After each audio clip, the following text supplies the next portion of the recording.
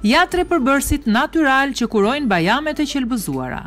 Bajamet e inflamuara apo të qelbëzuara është një nga shenjat më flustruese të ftohjes.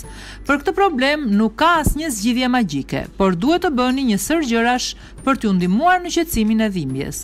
Këto të fundit japin temperaturë, ndaj do t'ishte mirë të bëni gjithçka keni në dorë për t'i kuruar ato brenda pak ditëve. Mjalti.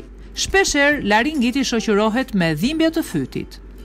Qendra mjekësore e Universitetit të Marylandit rekomandon konsumimin e mjaltit disa herë në ditë. Uji kripur. Për të ndihmuar në eliminimin e çdo bakteri që mund të jetë shkaktar i laringitit, rekomandohet gargara me ujë të kripur. Përzjeni 1/4 deri në 1/2 lugë çaji me krip në një gotë me ujë të ngrohtë. Hudhër.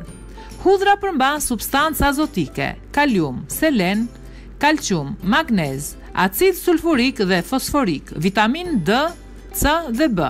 Më shumë se 400 përbërës mineral të ndryshëm duke përfshirë këtu antioksiduesit, të cilët gëzojnë një sërvetish pozitive terapeutike. Ju mund të shtypni një thelb hudhër në mënyrë që të aktivizoni enzimën alicin.